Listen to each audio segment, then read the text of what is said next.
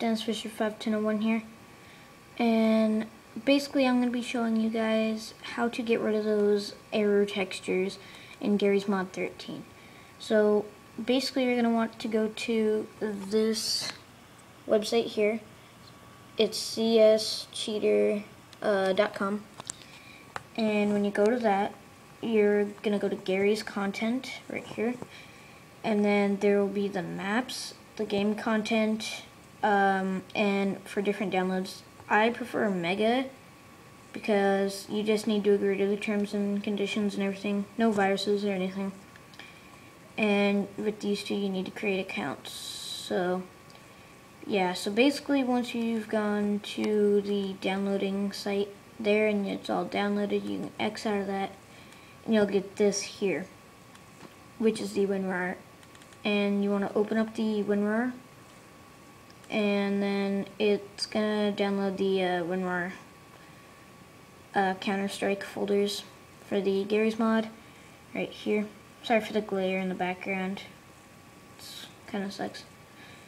But yeah, once that's done downloading, which will take like 3 more seconds, you're gonna want to open it up with WinRAR.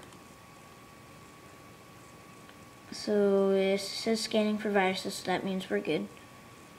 And then you open it up with WinRAR here, and then grab the folder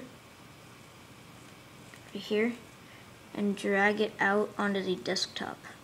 And when it does that, it will start its own download on downloading the Counter-Strike content to the desktop, and I'll show you what to do from there.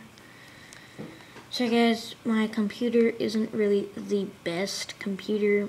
It doesn't really download stuff all that fast.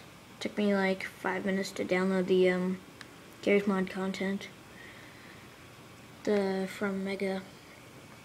But yeah, sorry I don't have a screen recorder. My friend got me fraps and accidentally deleted it downloading Garry's Mod, so you can actually go check him out on YouTube. It's MGP Flawless Gaming.